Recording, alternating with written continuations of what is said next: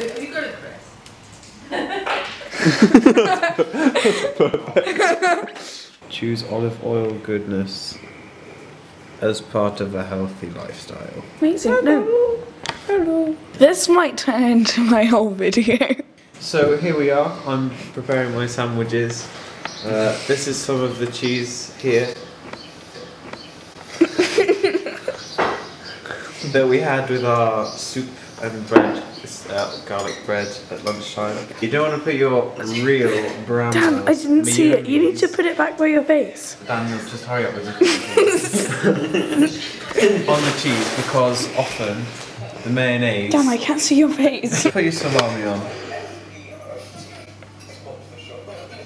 And I heard someone say something. I was like, Dan, it's you. Look. "Oh wow, it's Dan." There's Dad watching last night's dinner. It's like I was there. Yesterday's meal watched again. Okay. Yeah. We're too poor to have actual food, so we're just watching last night's meal. I forgot the mayonnaise by itself doesn't really taste very good. Mayonnaise. Is that a 10 though? That's a 10. Okay, so you just want to spread it around, you know, warm it up.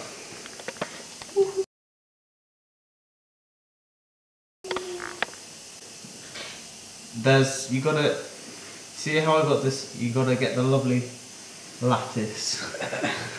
Now, some of you gym monkeys out there might think, but damn, that's too much mayonnaise. Now, mayonnaise got eggs, eggs got protein, protein got muscles in you. That's the game. And that's science, mate. Gross. Cut some. I mean, you can.